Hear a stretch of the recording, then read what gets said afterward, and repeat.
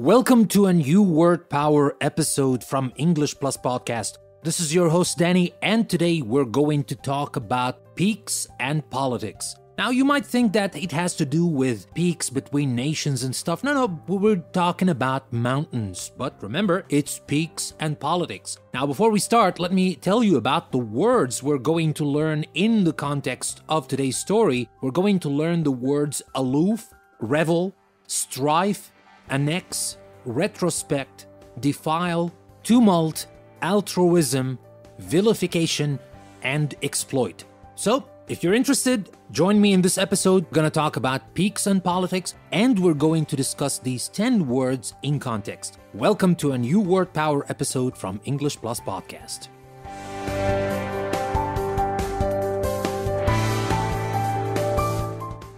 Now, before we start, let me remind you that you can practice everything we're going to learn in this episode. You can practice it in two different ways. There's a link in the description of this episode that will take you to my website, EnglishPlusPodcast.com, to the custom post I created for this episode where you can practice in two different ways. There are interactive activities that you can do on the website if you are a fan of digital activities. And these are really good activities that will help you add these words to your permanent vocabulary bank, so don't miss out on those. And if you're a fan of pen and paper, I got you covered. There's also a PDF practice worksheet that you can download and practice to your heart's content. There are fun exercises like crossword puzzles, word searches, and others, but that's not everything. In the PDF, you also get the chance to practice the previous 4 Word Power episodes. So if you've been following the series for some time, you know that this will be very interesting, remembering those words we learned in the previous 4 Word Power episodes. And now, without further ado, let's start with today's topic. And remember, it is about peaks and politics. That's coming next. Don't go anywhere. I'll be right back.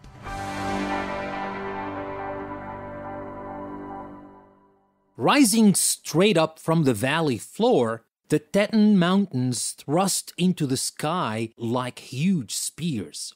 On some days, the snow-tipped peaks seem close enough to touch. On others, they appear aloof and unapproachable, smothered by clouds. Most visitors to Wyoming who revel in the mountain's beauty probably don't know that this small corner of the world was once the setting for political upheaval. It took more than 50 years to resolve the strife among conservationists, big game hunters, dude ranchers, cattle barons, lumber companies, and politicians. The first attempt to turn the Tetons into a national park took place in 1898, when the suggestion was made to annex it to nearby Yellowstone Park. Cattle ranch owners, fearing the loss of valuable grazing land, defeated the proposal. After World War I, the price of beef plunged and cattle breeders needed a new way to make a living. One result was dude ranches that lured Easterners to the romantic West where they could play at being cowboys. In retrospect, the dude ranches sound like an American version of the African big game hunt. Hunters flocked to the area, clamoring for the opportunity to be photographed with their kills of elk, moose, buffalo, or bear. It wasn't long before hot dog stands, cheap motels, and souvenir shops defiled the beauty of the area. With the hope of rescuing the Tetons, Horace Albright, superintendent of Yellowstone, escorted industrialist John D. Rockefeller Jr. on a trip through the mountains in 1926. Since Rockefeller's very name would have increased land prices beyond realistic levels, Albright suggested that Rockefeller form a secret company to purchase land in the area. When it was learned that Rockefeller had bought much of the valley of Jackson Hole to deed it to the nation for a national park, however, tumult resulted. The mountains, lakes, and a very small section of the valley were made into the first Grand Teton National Park in 1929. But Rockefeller's gift of more than 33,000 acres, much of the rest of the valley, was refused. His act of pure altruism was interpreted as an invasive attempt to cheat poor homesteaders. Actually, the vilification of Rockefeller came mostly from the cattlemen who were afraid that the Park Service would not allow them free access to the valley grazing lands. The line was and still is drawn between conservation and exploitation. In 1942, Rockefeller informed President Franklin D. Roosevelt that if the National Park Service would not take over the land, he was going to sell it. When Roosevelt accepted the gift by executive privilege, Congress passed a law to stop it, which the president in turn vetoed. Another 8 years passed before all the land that Rockefeller had bought, plus the earlier national park, was turned into the Grand Teton National Park. So, Peaks and Politics. Now you get the meaning of this title, this interesting title. Maybe you know about the place, maybe you don't know. Maybe you know about the history of this place, maybe you don't. I hope you learned something new today. And of course, now we're going to shift our attention to the 10 words we're going to discuss in the context of today's episode. Let me remind you again, these words are aloof, revel, strife, annex, retrospect, defile, tumult, altruism, vilification, and exploit. We're going to start with the very first word next, so don't go anywhere. I'll be right back.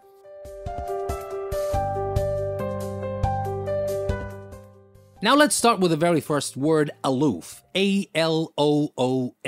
Let me remind you with how we use this word in context. We said on some days, the snow-tipped peaks seem close enough to touch. On others, they appear aloof and unapproachable, smothered by clouds. So, in this context, which word could best replace aloof? Which one do you think? Could we replace it with inviting, remote, narrow, or tough? Which one is it? Think about it, and I'll be right back with the answer.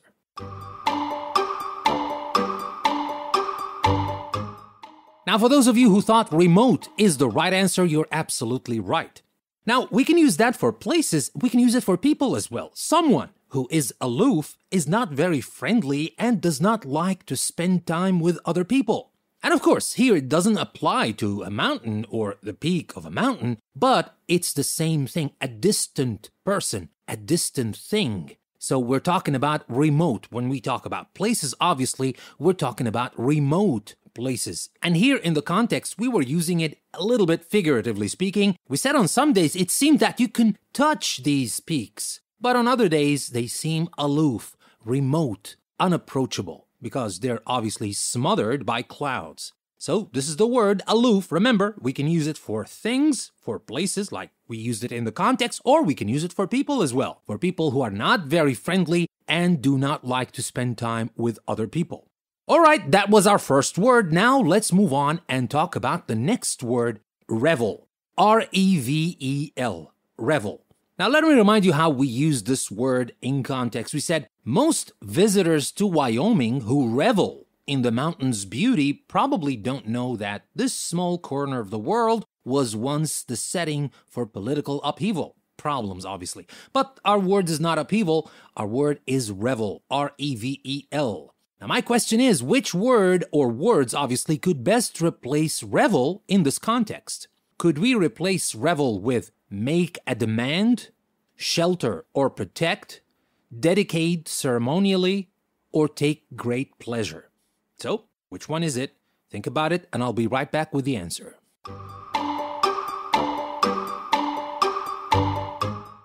Now, for those of you who thought take great pleasure is the best answer, you're absolutely right, because it is. If you revel in a situation or experience, you enjoy it very much. It's like a celebration. It's like you live it up or something like that. So people who revel in the mountain's beauty, they enjoy it greatly. They take great pleasure. That's the meaning of the word, revel. And that's not our last word. Obviously, we still have the next word and the one after and the ones after, but let's stick to the next one, and that is strife.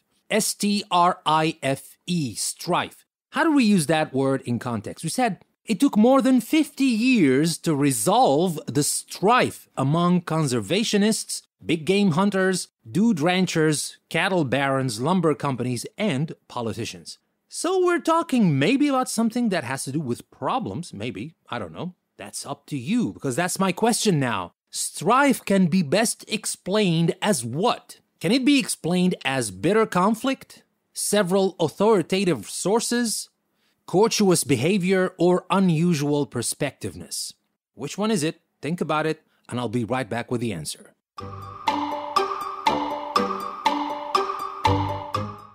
Now, for those of you who thought bitter conflict is the right answer, you're absolutely right, because strife is strong disagreement or fighting, or obviously conflict. It could even lead to battle, a struggle, etc. That is the meaning of strife.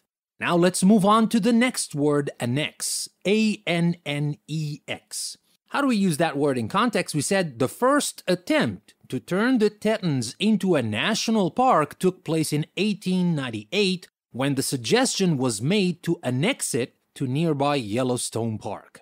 So this is the context. My question is, which words could best replace annex in this context? Could we replace annex with become confusing, with add to something, with pressure by force, or with serve as a substitute? So which one do you think is the right answer? Think about it, and I'll be right back with the answer.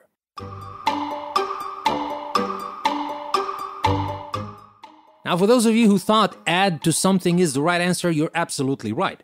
Well, we use that when we want to talk about countries usually, but it could be used for just lands or counties or etc. But if a country annexes another country or an area of land, it seizes it and takes control of it. So it's like taking over or acquiring, seizing. Sometimes it happens by force, and sometimes it happens after some agreement of sorts. But anyway, we don't care if it happens by force or if it happens after some agreement. The word itself, annex, means adding a place to another place, or maybe to a country or something. So that's our word, annex. Now the next word is retrospect. R-E-T-R-O-S-P-E-C-T, retrospect. Let's see how we use that in context. We said one result was dude ranches that lured Easterners to the romantic West, where they could play at being cowboys. In retrospect, the dude ranches sound like an American version of the African big game hunt. So, in retrospect, that's the word, that's the context. Now, which word or words could best replace retrospect in this context? Could we replace it with complication, clash of opinions or ideas, review of the past, or random? Which one do you think is the right answer? Think about it, and I'll be right back.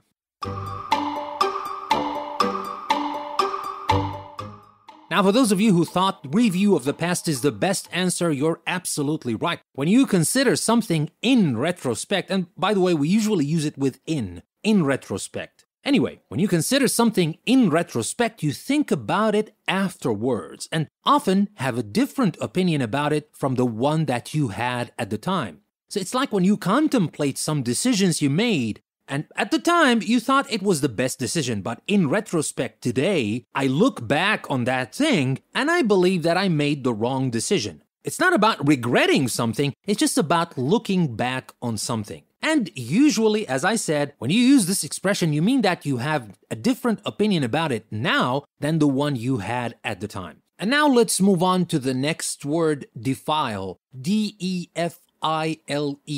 Let's see how we use that word in context. We said it wasn't long before hot dog stands, cheap motels, and souvenir shops defiled the beauty of the area. And unfortunately, that's a common thing. Wherever there's an attraction of sorts, these things happen to arrive there before anybody else. I have absolutely no idea how it happens. I don't know, but you just go there and you find them there already defiling the beauty of the area. Because that's usually not the reason why you decided to go see that place. Anyway, let's focus on the word defile. Now, we use this word in this context. Which word or words could best replace defiled in this context? Could we replace it with corrupted, declared under oath, rejected, or enhanced? Which one do you think is the right answer? Think about it, and I'll be right back.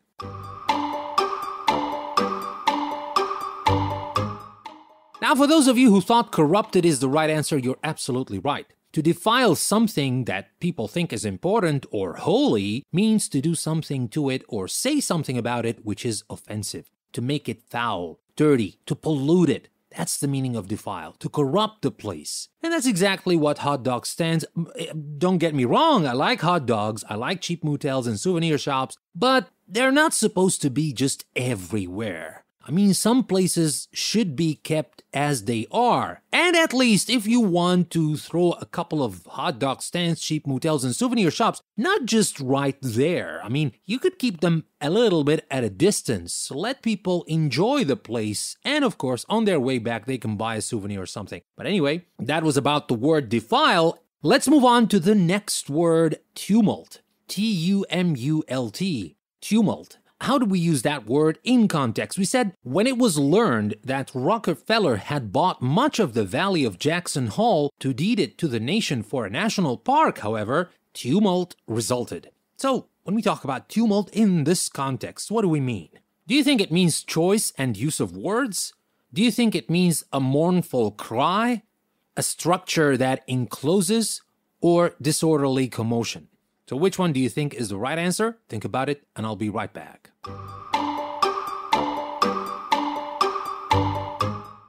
Now, for those of you who thought disorderly commotion is the right answer, you're absolutely right, because a tumult is a state of great confusion or excitement. Now, usually it's not a positive word. I mean, like 99% of the times you're talking about something bad. You're talking about disturbance, trouble, chaos, turmoil, something bad. Now here, the tumult that happened just because Rockefeller tried to give this piece of land to the nation for a national park. Now, of course, they started vilifying the man for doing that, but it was not because they had any evidence of bad intention or anything, but they were afraid of losing their interests in this land. But before we get to that, let's talk about another word that has to do with Rockefeller himself. And this word is altruism.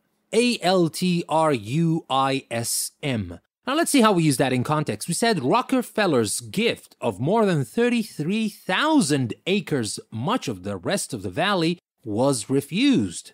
His act of pure altruism was interpreted as an invasive attempt to cheat poor homesteaders. So that was the word altruism in context. Now my question to you is, how can we best explain altruism in this context? Can we explain it as a concealed imperfection, unselfish concern for the welfare of others, a sudden, intense display of light, or the point at which significant action occurs? Which one do you think is the right answer? Think about it, and I'll be right back.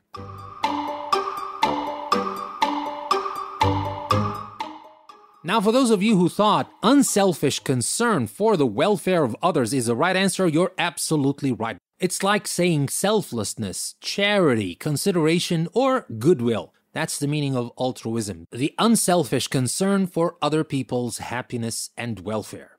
And now let's move on to the next word. Now, of course, cattlemen didn't like it because they were afraid they would lose those grazing grounds for their cattle. So they vilified the man. And the word here is vilification, V-I-L-I-F-I-C-A-T-I-O-N, vilification, which comes from the verb vilify. But let's see how we use that in context. We said, actually, the vilification of Rockefeller came mostly from the cattlemen who were afraid that the Park Service would not allow them free access to the valley grazing lands. The line was, and still is, drawn between conservation and exploitation.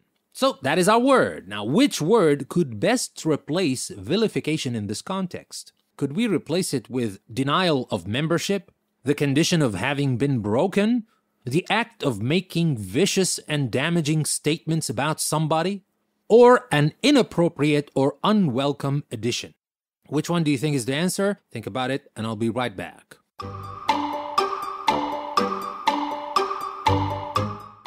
Now, for those of you who thought that the act of making vicious and damaging statements about somebody is the right answer, you're absolutely right.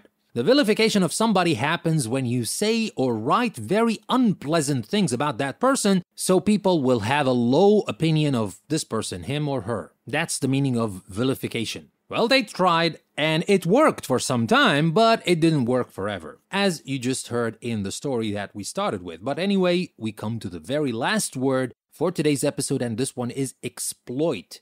E-X-P-L-O-I-T, exploit. And by the way, we used it in the same context. We said, actually, the vilification of Rockefeller came mostly from the cattlemen who were afraid that the Park Service would not allow them free access to the valley grazing lands. The line was and still is drawn between conservation and exploitation. So these are two words. So obviously, these are kind of opposite. Now, of course, this is not the first time I say that, but you can always try to understand the words from the context, from the words before and after. That will help you a lot. Let's see if you can get it from the context. Now, exploitation can best be explained as what? As introduction or admission, as self-examination, as a series of kindly deeds, or as using of a natural resource. Which one do you think is the right answer? Think about it, and I'll be right back.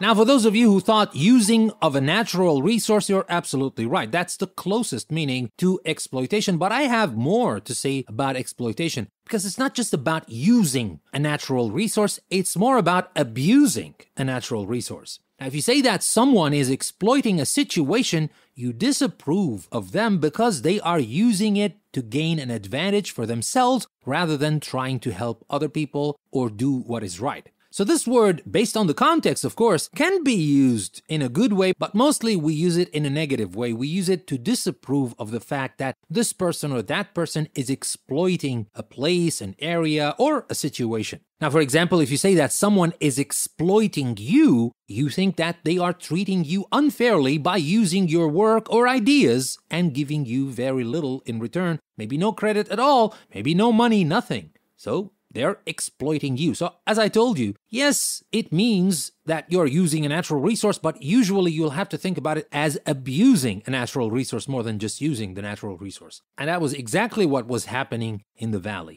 But anyway, that was our last word. Let me remind you again, we talked about 10 words today and 10 very good words that you can add to your active vocabulary bank. We started with the word aloof, revel, strife, annex, retrospect, defile, tumult, altruism, vilification, and finally, exploit. Remember that the best way you got to add these words to your active vocabulary bank is actually by practicing these words, not just by listening to the podcast. Now, listening to the podcast is great, and I hope that you're still with me. I hope you're still enjoying this episode. That's perfect, but if you really want to add these words to your active vocabulary bank, go to the website. The link is in the show notes. It will take you to the custom post I created for this episode. There you have everything you need. You have interactive exercises, you can do them on the website itself, or you have the PDF that you can download and practice not only the words that we learned in this episode, but there's also a section in the PDF where you can practice words we learned in the previous 4 Word Power episodes. Don't miss out on this opportunity to add these words to your active vocabulary bank. And with that being said, that'll be everything for today. I would like to thank you very much for listening to another Word Power episode from English Plus Podcast. This is your host, Danny. I will see you next time.